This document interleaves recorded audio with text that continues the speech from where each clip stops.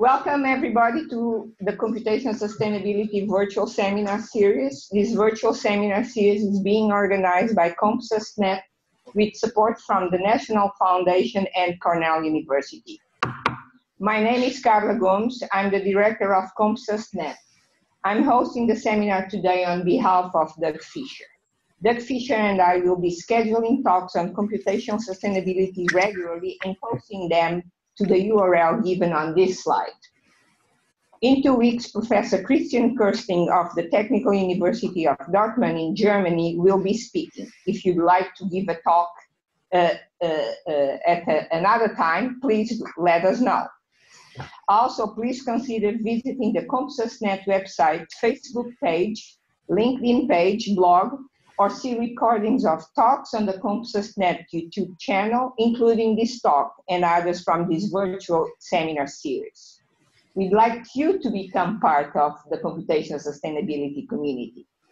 During the webinar, you can ask questions to the chat window, which we will convey to the speaker as time allows. If you would like, find the chat window now and write hello to everybody.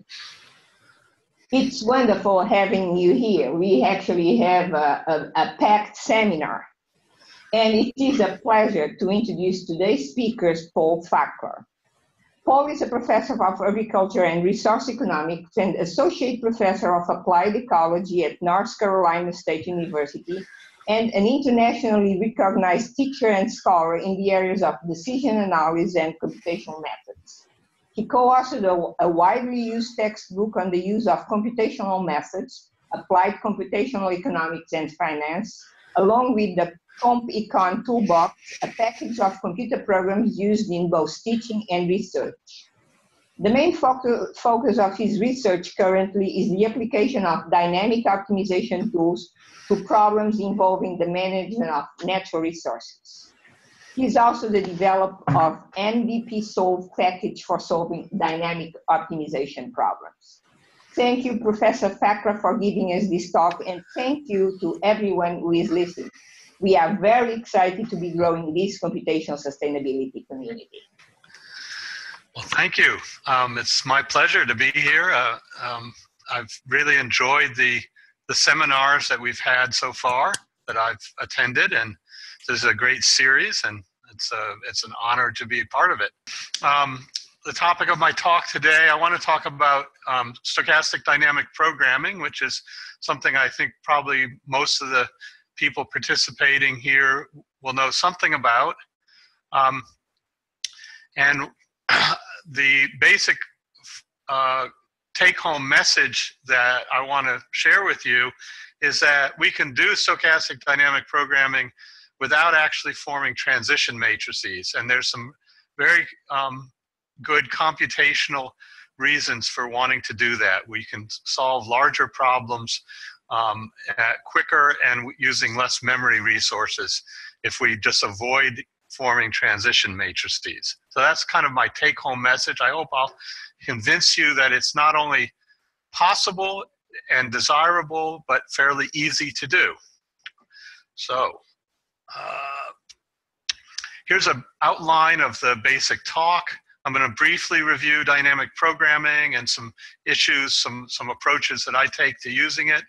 Then I'm going to introduce the idea of an expected value, or EV function, which is what I'm going to replace transition matrices with. And there's a number of different types of models where this is advantageous to do. I'll spend a fair amount of time talking about factored models and how we can solve factored models that have conditional independence with these EV functions. For the most part, the talk will be in the context of problems with discrete states and actions, but at the end I'll talk about problems with continuous states and actions, and then I'll wrap up. So dynamic programming, basically the idea of dynamic programming is we have a set of states, S, actions A. We have a reward function that tells us how states and actions map into utilities. And we have a state transition probability matrix, which gives us next period's states the probability of next period states, S plus, in terms of current states and actions. And then together with a discount factor, we are attempting to solve a problem that maximizes the stream of expected returns or rewards over time. Essentially, we're trying to find a strategy that maps states into actions that maximizes our current reward plus our discounted expected future value. We get that representation through the Bellman equation. It's well known that dynamic programming has a problem with cursive dimensionality or curses of dimensionality, which occur because the problem size grows exponentially as the number of variables increases. And Powell's talked about 3 different kinds of curses: growth in state, action, and outcome spaces. And we'll see that arising, all 3 of those arising in some of the examples that I'll give. In discrete models, we're going to represent the size of the state space as n sub s. And then I'm going to talk about the size of the combined state and action space as n sub x. That might be equal to the product of the size of the state space and the action space, but in fact it may be considerably smaller if there are constraints on the actions. And the state transition probability matrix that is generally used to represent these problems is an ns by nx matrix, where I'm having states and actions, the state actions on columns and the future states on rows. So this is a matrix that has, is a probability matrix where columns sum to 1. The focus here will be on problems where I can manipulate and store vectors of size n sub x, but the matrices of size n sub s times n sub x become problematic. So the focus is really on moderately sized problems. It's on problems that, ways of actually solving these optimally rather than using heuristics or approximations. Not only do we often encounter moderately sized problems, but we can also use fully optimal solutions to moderately sized problems to gain insights on heuristics and approximate methods for larger problems. One of the things that I'm going to be using extensively in this talk is index vectors, which are basically vectors composed of positive integers. And I'll use those for extraction and expansion. They could also be used for shuffling. And I think I'll just move right along to showing how dynamic programming can use such vectors. So a dynamic programming model, let's say, that consists of 2 state variables that are each binary 0, 1 variables, 3 possible actions. So the S is listing all the possible combinations of the states, and there's 4 of them. And then X is listing all possible combinations of states and actions, and there's 12 of them. And I can use an expansion vector, IX, to expand out to find the rows of the X matrix associated with each state. So there's 4 states, and IX will tell me which state each row of X is associated with. I'll also use index vectors to define strategies. So a strategy is an extraction index vector where the ith element is associated with the ith state. And so if we take an example of 1, 6, 7, 12, going back to the X, if I pull out those rows of this X, you can see I've pulled out those 4 rows, and they're associated. There's 1 row associated with each state. So I can define a strategy in terms of this index vector, I sub A, or I super A, actually. Dynamic programming models are generally solved using either function or policy iteration. Both approaches use a maximization step where I maximize the current reward and the discounted expected future value. I'm representing that maximization problem here with that index vector ix. And there'll be an associated strategy that comes out of that. Function iteration simply maps the next value, the next iteration of the value function as v tilde, which is coming out of that maximization step. And policy iteration will perform a linear solve of a matrix WV equals R, the extracted R associated with the strategy. And that matrix W is row-wise diagonally dominant, which is what will ensure convergence of the policy iteration. Now I want to turn to using doing dynamic programming with what I call expected value functions. The expected value function simply is transforming the future state vector into its expectation conditional on current states and actions. And we can either do a full evaluation, which maps the ns vector v plus into the n sub x vector, that's the expectation conditioned on x, or we can do an index evaluation, which is just evaluating that expected value for some particular strategy. With the maximization step, I'm simply inserting the v function, the results of the v function into to replace the p transpose v, and then I can also do my function and policy iteration using the vector of expected values. Now notice that policy iteration in particular can't be solved using the usual methods. So if we were trying to use direct methods like LU decompositions, we'd actually need the transition matrix. But if we are using iterative methods for solving that, for performing that linear solve, and in particular, I use Krylov methods. These are variants of conjugate gradient type methods or minimum residual methods. We don't need to have the actual transition matrix. All we need to be able to do is get the results of the transition times the v vector. Krylov methods turn out to work very well in performing the Bellman updates. So what are the advantages to using these EV functions? Essentially, it's going to be that we can evaluate them much faster and use far less memory than if we form the full transition matrix. And I want to talk about at least 3 situations that I've found where these are advantageous. One is if we have sparse stage transitions. So if the state transition can be written in 2 stages, each of which has a sparse transition matrix associated with it.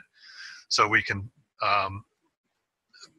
write P as a function, as a product of P2, P1, and both the P1 and P2 are sparse, but their product's not.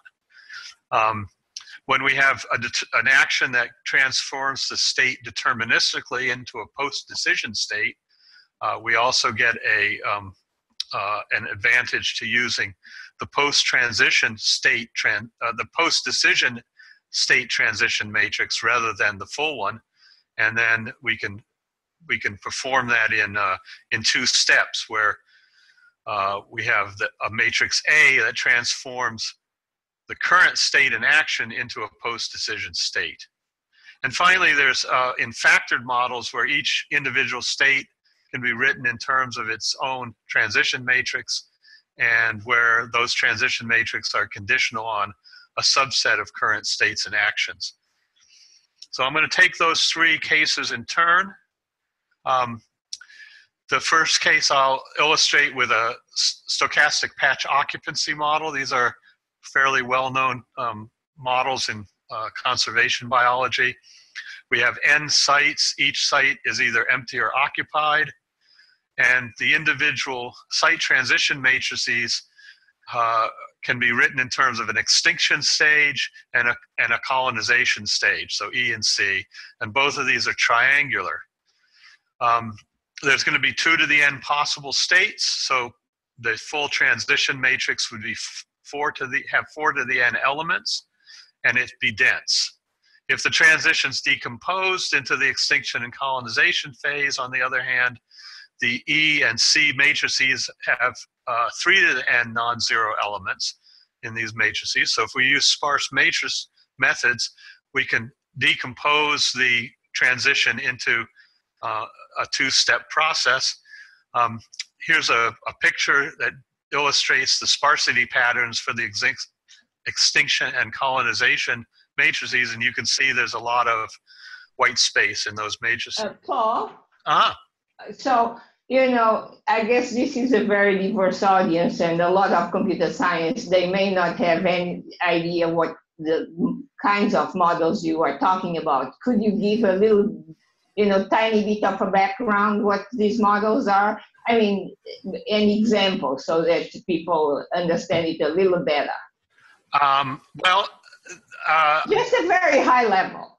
So this is a model where we have n sites, and we may be interested in a situation where, for instance, these may be islands, and we're looking at island extinction issues, and we want to manage this. Now, I haven't talked about any management application here, but a management application might be where we do some sort of transfer of animals from one site to another. We may have a captive breeding program. So the action might be to actually place animals onto one of these sites if it has gone extinct on that site.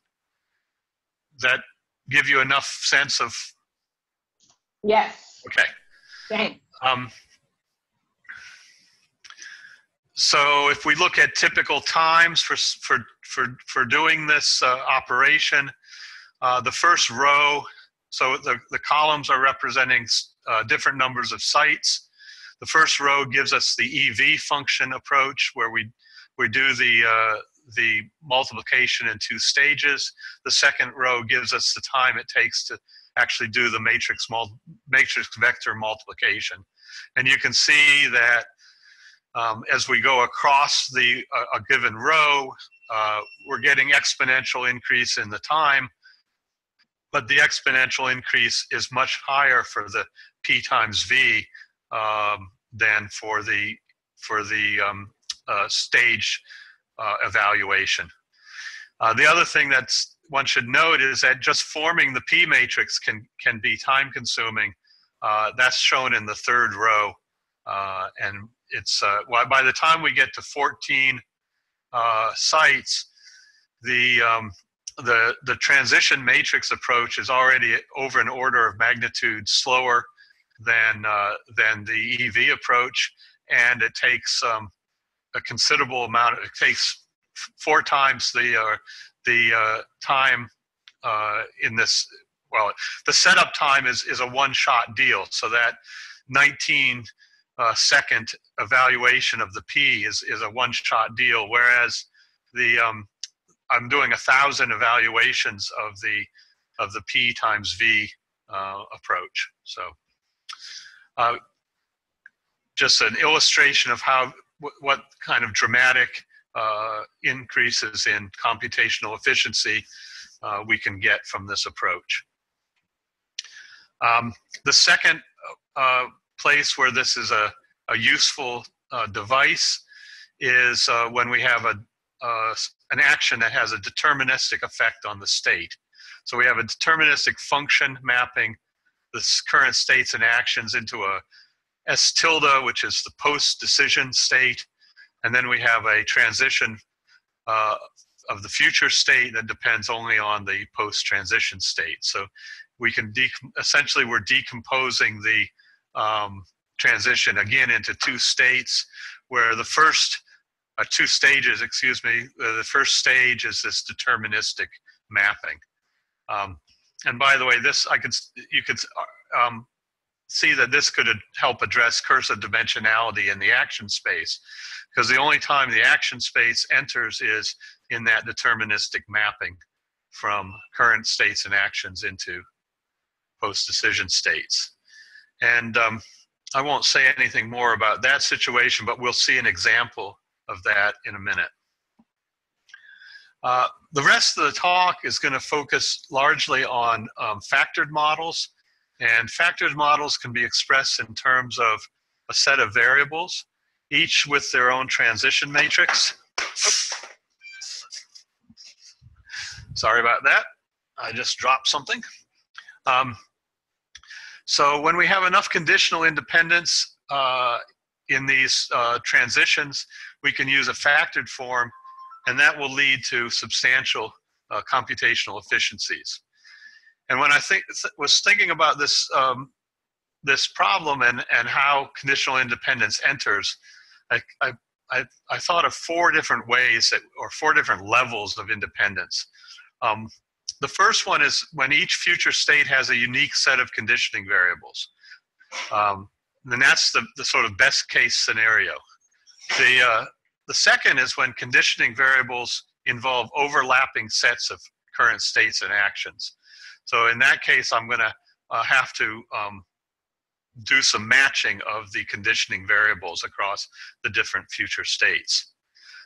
We can also have situations where conditioning variables include overlapping sets of exogenous random variables that will influence the transition, and those random variables have to be integrated out or summed out of the problem. And then a 4th level is when we might have future states that are causally dependent on other future states. And I'm going to give examples of the first 3 levels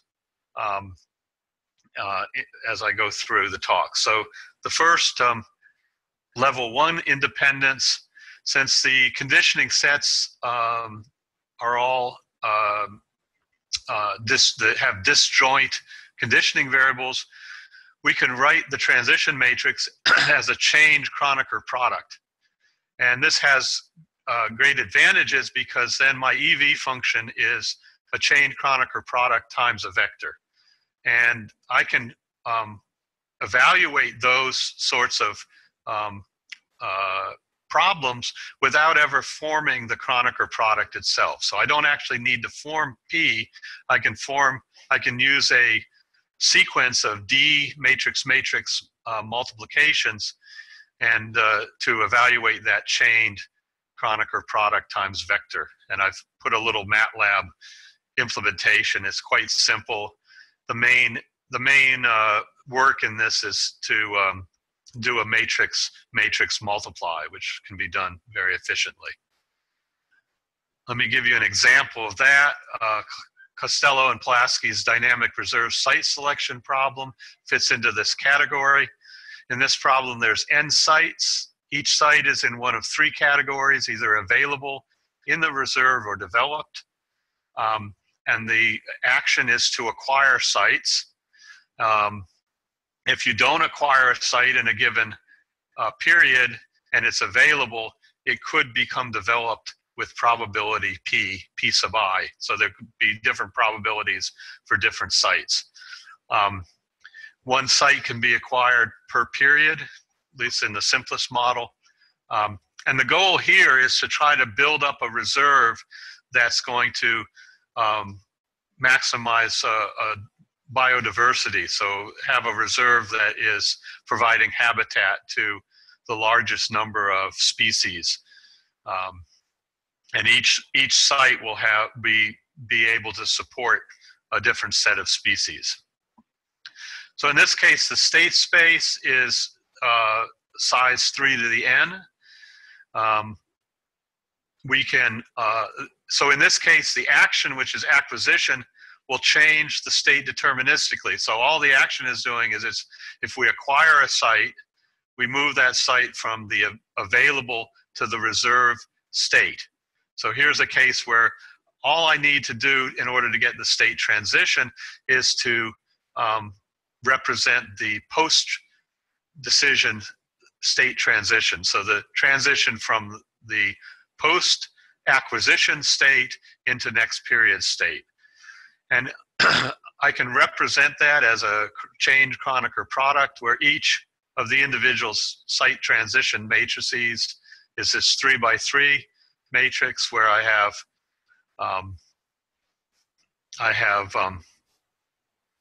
a fairly small number of non-zero elements. So in that chained Kronecker product operation, I can implement it sequentially with a n times 3 to the n minus 1 operation. Now, this problem is a bit complicated because these 3 by 3 matrices are sparse and there's only 4 non-zeros. So the full P matrix, if I do form it, would have exactly 4 to the n non-zero elements. And so when I do a matrix vector multiply with the P, I have a 4 to the n operations, 4 to the n multiplication operations. So if I count, look at the multiplication counts on this, the full matrix would be 4 to the n. The individual, doing them sequentially, is n times 3 to the n minus 1. And it turns out that when n is less than 8, it's actually better to use the full matrix than to use the sequential. And it raises the possibility that we could use less than n submatrices, but not use the full matrix itself. And I did a little sort of seat of the pants, back of the envelope analysis of this, where if I use S submatrices in this evaluation, the operation count would be given by this expression S times 4/3 raised to the n over S power. And that's exact when n over S is an integer. And I can minimize that, and what I find is that the optimum number of submatrices is a fraction of n. And then we would, of course, have to round that if we were using this in practice. In practice, there actually seems to be a penalty for using more submatrices, so that this optimal expression does not actually work out that way. I've put a graphic up here. In the interest of time, I think I'll skip discussion of this, but just note that in practice, if n is between 8 and 16, it seems that that 2 submatrices seem to be optimal. So I would divide this problem into, let's say I had 16 sites, I would divide it into 8 and 8. I would form submatrix transition matrices for those 8 sites individually, and then I would combine them in a 2-step sequence. And that uses far less memory than if I form the full 16 by, or 3 to the 16 by 3 to the 16 matrix. So I don't have timing. I don't have any timing results here on that, but the timing results are quite dramatic. And in fact, I can't even form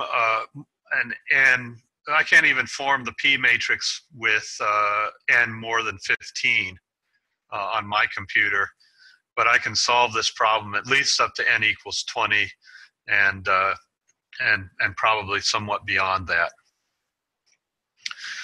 I'm going to switch now to what I was calling level 2 conditional independence. This is a situation where we have overlapping sets of conditional variables. So we have D state variables. I'm going to represent the conditioning variables by a matrix X, and each row of X is representing a unique combination of states and actions. Each state will have a transition matrix P sub I. That's a CPT, or conditional probability table, and it'll have an index vector associated with it that defines which conditioning or parent variables are associated with that CPT. So which columns of X are associated with it. So that's essentially the information that's needed to form the EV function. Basically, the way I'm going to do this is I'm going to process these CPTs sequentially. And in order to do that, I need to do an indexed multiplication. The indices can all be pre-computed and stored so that the basic operation that I'm going to be doing is simply this, this indexed multiplication operation that you see in the middle of the slide. There's no memory copying or shuffling of memory required for this operation, so it can be implemented fairly efficiently. Each operation there is really a matrix vector multiplication. So if I loop over k, the number of values in these index vectors, then for each k, I'll have a matrix vector multiplication, and I've implemented that in a C program that I can call from MATLAB, and the C program uses calls to dgem. So if you don't know what dgem is, don't worry about it, but it's a way of hopefully efficiently doing these matrix multiplications. And the function that's produced can be called for either a full evaluation or the indexed evaluation that uses a particular strategy. I've got some details on these, but I'm going to skip over that. We can come back if there's interest.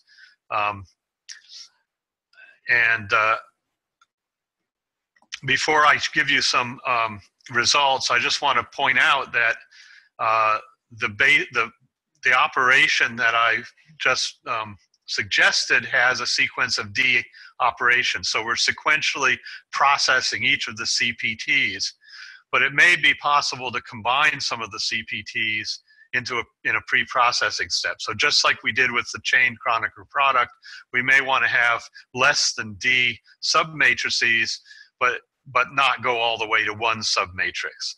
And one can see that combining the CPTs in a pre-processing step may have some advantages, and we'll see that in the example that I have. From a computer science standpoint, the optimal management of these operations is a challenging question.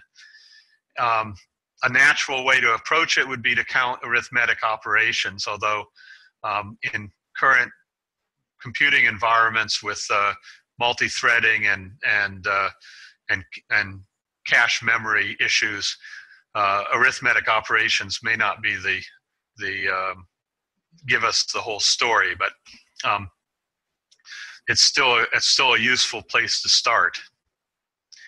The efficiency that these operations can be conducted in depends on a number of things. The sequence, so the order that the CPTs are processed. So this is the order of that the state variables are given in.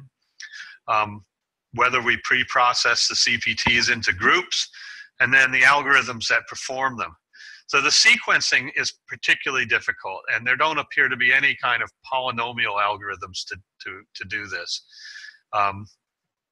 We could resort to heuristics, greedy algorithms, for instance, or some kind of global optimization methods. The sequencing problem is like a traveling salesman problem, and so methods that work well for traveling salesman problems may work well here. There may be graph theoretic and matrix reordering methods that are helpful. I put a question mark there. This is something I've thought about, but I haven't fully explored it. Let's just put it that way. The grouping problem, that can be solved in polynomial time. Basically, there's a simple dynamic programming algorithm that is closely related to the matrix chain problem, for those of you familiar with that. And moving right along, so here's the optimal grouping. I'm going to move on and just point out that in order to create these EV functions, we need those three pieces of information I mentioned earlier. We need the transition probability matrices, we need the matrix of state action combinations, and then we need the index vectors that give us the conditioning variables for each of the state variables. And I've created a MATLAB-based function to do this. When it's passed to this data, it will return a function handle that can then be used in passed to the dynamic programming solver. So it makes it a fairly simple process to implement. Let me give you an example. The paper by Shadez and her associates on managing networks. In this example, there are n sites, so it's again a spatial problem. It's a network spatial problem, so the transition matrix will depend on the neighbors. We have an n by n adjacency matrix called, well, I'll call C. And in this problem, each site can be either occupied or empty, and either treated or not. And so the management problem is to determine which site should be treated in each period. The transition probability depends on, for each site, depends on whether that site's empty or occupied, treated or not treated. And if it's empty and not treated, then it might be essentially colonized or infested by neighbors if those neighbors themselves are occupied and untreated. So the number of occupied, untreated neighbors will figure into the transition for this if the site I itself is empty and not treated. And so we have a transition matrix which is 2 by 4 plus k sub I, where k sub I is the number of neighbors for site I, the total number of neighbors. So the state space is 2 to the n. There's n plus 1 possible actions, including the do nothing action. So the action is basically which site do we treat or just do nothing. And so there are n plus 1 times 2 to the n possible state action combinations.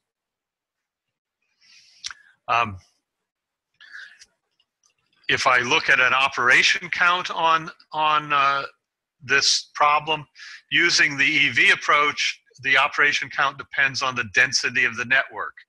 So the networks can range from completely isolated to completely connected. And of course, the operation count, as you might expect, increases as the network becomes more connected.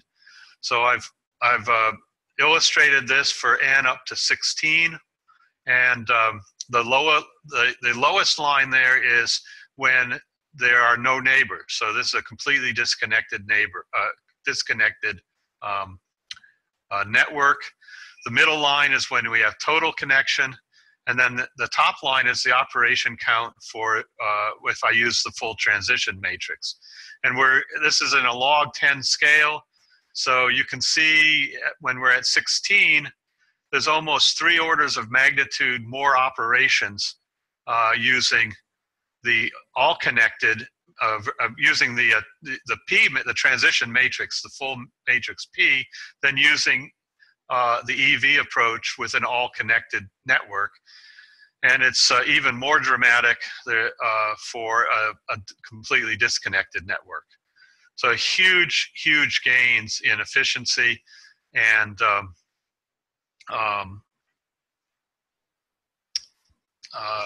also not illustrated here, but the memory usage is significantly less, because if I use the EV approach here, I'm not combining anything. So I don't need any extra memory except the intermediate memory that's used for constructing the EV function.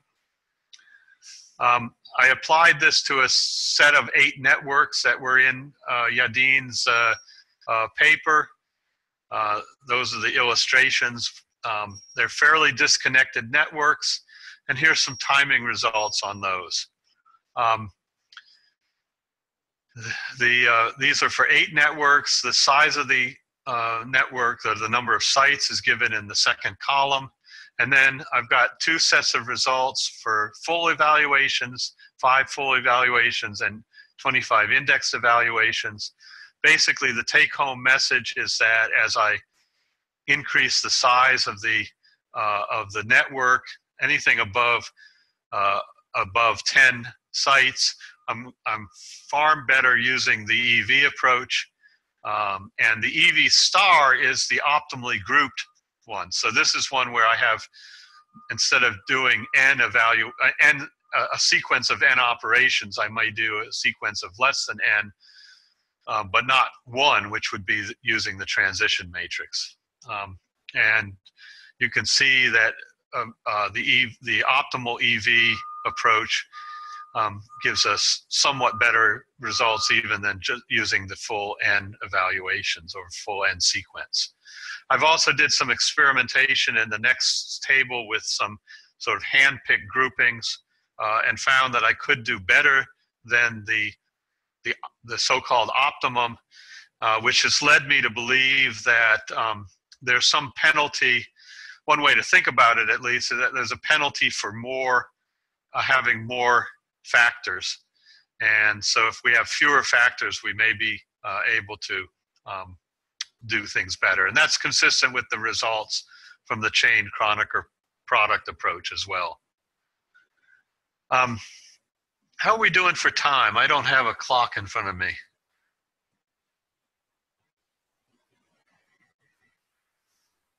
Anyone? So it's typically we end at 2:30 and it's now 2:12. Okay. So I have a few more slides, and then I'll open it up for questions and discussion. How does that sound? That sounds great. Okay. So far I've talked about using EV functions with models that are actually discrete. So the states and actions were all discrete. But many times we're interested in models where, in fact, the state and action variables are continuous. And we will typically represent such systems with transition rules functions rather than with CPTs. So in general, I could write this as the future state is some function of the current states and actions plus some noise terms where I have specified distributions. Now we can still use a factored form to give us computational efficiencies. In this case,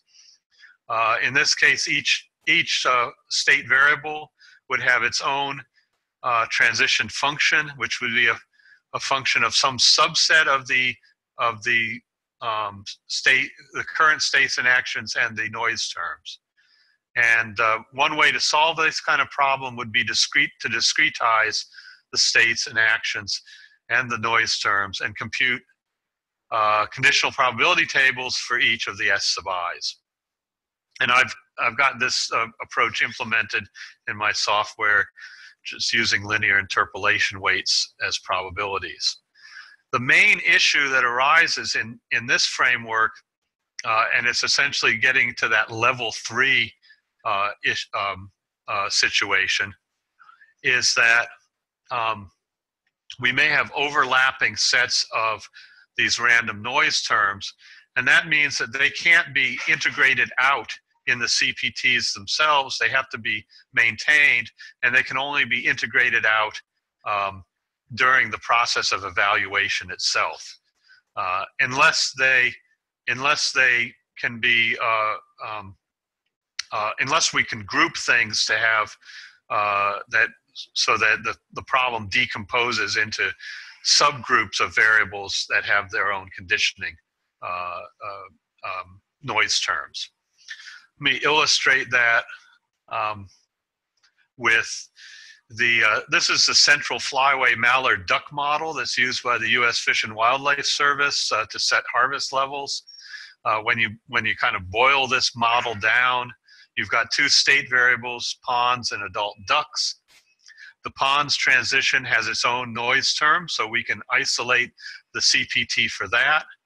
The adult ducks have their own noise terms. They're a function of all the conditioning variables, but we can integrate out those noise terms ahead of time.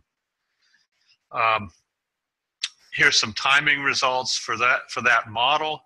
If I use 151 discrete values of ponds, 351 values for ducks, you can see that the 10 full evaluations, 25 index evaluations, the time using the full transition matrix is considerably more than using the using the EV approach. Same thing holds for if I use more discrete values, trying to get a finer finer grid. And basically, full evaluations about 2 times faster, and index evaluations 3 to 4 times faster. So even in a simple model like this, using the EV approach can lead to substantial efficiencies, both in memory and computational speed.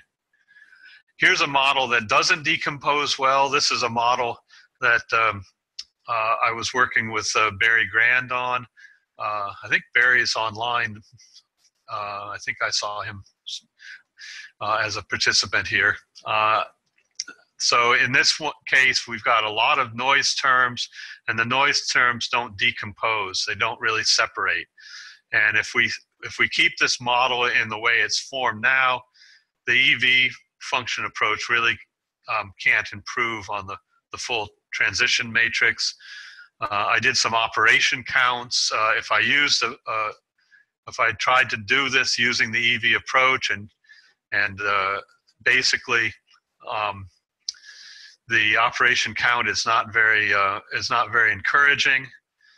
The big bottleneck here is in the second operation, which ends up having a lot of multiplications in it, because I've still got 4 noise terms that are included in the evaluation, and it's possible that it might be better, but in general, at least as it's currently set up, it would not be useful to use an EV approach in this model.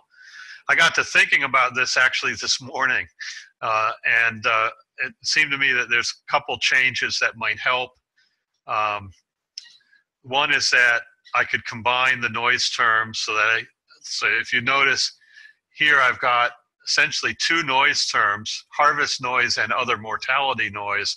If I combine those into single survivor noise, I would reduce the number of variables, of noise variables.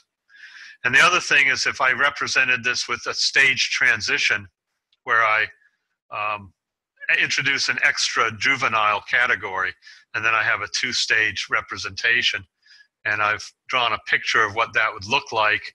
And so in this case, each state variable is evolving over time into a sort of a pre-advancement stage. So there's survival and harvest impacts on each stage, and then there's a new juvenile stage, which is the new young, and then at the end of this stage, before the transition to the next period, then I would advance. So in this case, the fawns would advance to being either does or immature bucks in a 50-50 ratio, and the immature bucks would some of them would stay as immature bucks, and some of them become mature bucks. I think there's a 60-40 ratio of those. So in this case, we actually could then have a staged model that decomposes very nicely and would have considerable efficiencies. So wrapping up, basically these EV functions can replace the use of transition probability matrices. They use far less memory typically and can be evaluated far faster, sometimes by orders of magnitude. The procedures for creating these are being incorporated into the next release of the MDP Solve software, which I've now got up on GitHub, so it can be downloaded in working form. And let's see, what else do I really need to say here?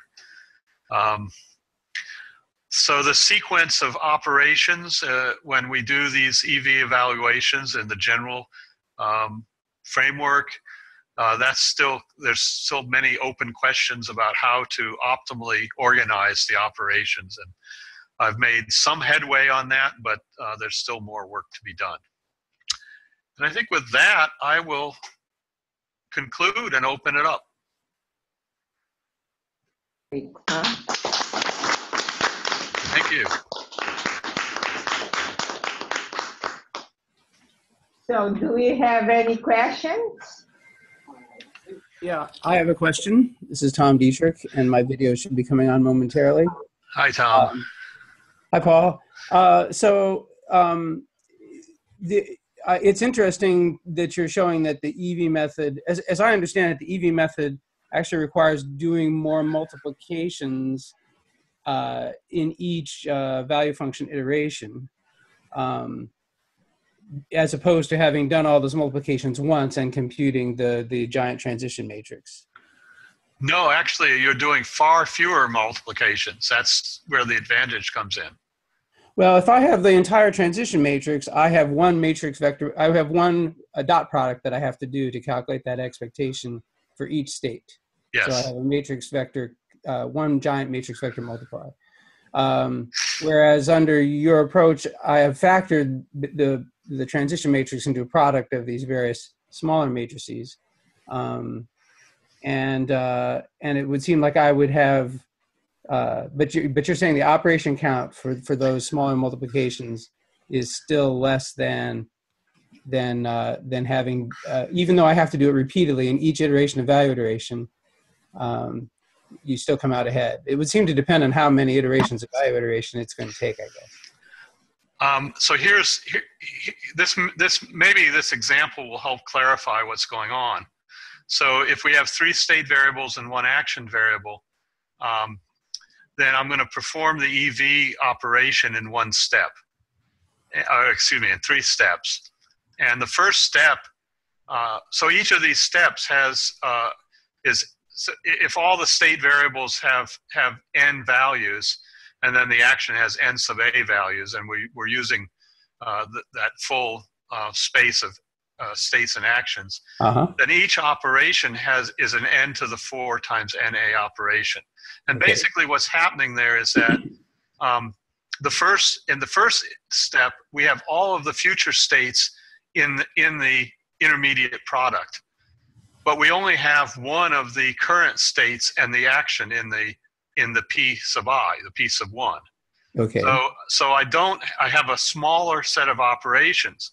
Whereas if I was doing the full transition matrix, and so then the second step, I've gotten rid of the first future state. Now I only have the second and third future state. And again, I only have, I don't have the third current state in there. So it's again, you're referring to state variables. Yes. Right. Okay. So in the second step, I have future states 2 and 3 and current states 1 and 2. So again, I only have an n to the 4 times na operation there. And the same thing holds. So basically what's happening when you're sequencing these operations is you're reducing the number of future states in each step. Right. And you're adding in current states and actions. And so what you're trying to do is add in those current states and actions as slowly as possible. So you want to pick the future states that are conditioned on a small number of current states and actions. And that's where the advantage comes in. And notice that if we have 3 operations that are n to the 4 times n to the a, whereas using the full transition matrix, we'd have an n to the 6 times n to the a operation. So right, I guess my exponentially larger operation. Okay, thank you. So we have a question here. Okay. Hi, Paul. Thank you for your nice talk. I have a little question. It sounds like EV approach is a memory and computational efficient method than the traditional model-based planning for the MVP problem. I was thinking about how do you compare this model-based planning approach to those model-free learning approach like SASA or Q-learning? Or do you think about how to combine these 2 methods? I'm sorry, I couldn't quite hear what the question was. You introduced Q-learning methods? I was thinking about how do you compare this model-based planning approach to those model-free learning approach? I don't. That's the simple answer. I don't really use those model-free methods, so I really don't have much to say about those. I've never really used them. Okay, since I think here you can reduce the cost of the transition model, but actually we can use some simulator to get rid of this transition model but learn from it. I don't know whether it is much efficient than the model-based planning approach, but I'm curious about it. All right, thank you. No, thank you. So we should wrap up soon. I was just curious, how scalable is this? How many variables can you handle? I mean, and of course, I mean, clearly it depends on the problem. It depends how you can decompose the problem, etc. But could you give us some idea? And, a final question is, could you tell us a little bit about your software? I mean, the big vision you have in terms of how you are distributing it. And, I actually don't know. Is it written, the language it's written in, if you would like people to add modules or, Okay. The first question is how big can you get, and a lot of that's going to depend on the model and how many state variables you have in each of the factors. So, for instance, that reserve site selection problem, you had 3 states per site, and I've solved that problem, up to 20 sites. It probably could go more. I just didn't feel like, waiting. I mean, you're going to have to wait. Is the big limitation there is, basically time, because so long as you can get vectors that are, of the size of the state and action space. If you can get those and you'll probably need a few of those. So you may be limited by your memory. And then in terms of, how much patience you have, do you let it run all night, or do you let it run for days? At that point, if you have a big enough problem, but you can get things into memory, then you could solve those. So like I say, I've gone up to 20, and with the reserve site selection, one of the papers that I read on this problems claimed that more than 7 was going to be impossible, and that's simply not true. Now, that's a situation where each state variable has a very small number of values. If you are doing these wildlife population management kinds of models, each state might have, 20, 40, 100 I mean, I was doing it with even more because you're discretizing a continuous variable. So, you know, the number that you can use will influence the degree of approximation. Mm-hmm. You know, you could get a rough approximate solution with a smaller number of grid points. So it's again basically going to be constrained by the amount of memory and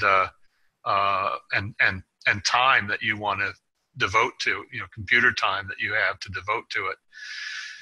You know, the main takeaway here, though, is that if you use this approach, you're going to be way better than using the transition probability approach. Mm-hmm. You don't have to form that whole matrix. So the second question you raised was about the software. So I call it MDP Solve. It's a MATLAB-based package. It's basically a package that's designed to help ease the problem of specifying dynamic optimization problems and then solving them. So it's a set of tools. I'm currently writing a textbook that's based on those. I have a draft out to publishers on that now. I've used it in a class I teach each spring. It's an online class, actually, so people can take it from anywhere they want if they can come up with the tuition fee. It's available as a website for it, and it's also I'm switching over to GitHub and learning how to use GitHub. My hope is actually that it starts to be used by other developers, so that I'm not doing all of the development work on that. I view it as an open source system, and am encouraging other people. In fact, I know, Tom, I've been meaning to get in touch with you about integrating some of your approaches to approximate dynamic programming into that system, so that you know, there's a sort of common model specification framework that can be then farmed out to different solution techniques. Right. Well, sounds great. Actually, you know, Warren Powell is also very much into, you know, approximate dynamic programming, etc. Yeah, and it'd be great to put his approaches into this framework as well. So, I mean, I kind of view the MDP Solve approach as providing both a model specification framework and a solution framework. And currently, the solution part is simply using the standard policy and function iteration approaches. But it would be certainly useful, I think, to add in some of these approximate dynamic programming approaches as well as alternative solution techniques. Okay, very good. Let's thank again. Thank you. And in 2 weeks, we'll have another seminar by Professor Christian Kirsty. So we'll announce the title of the talk soon. And thanks again, Paul. Thank you. This is great. Thanks a lot.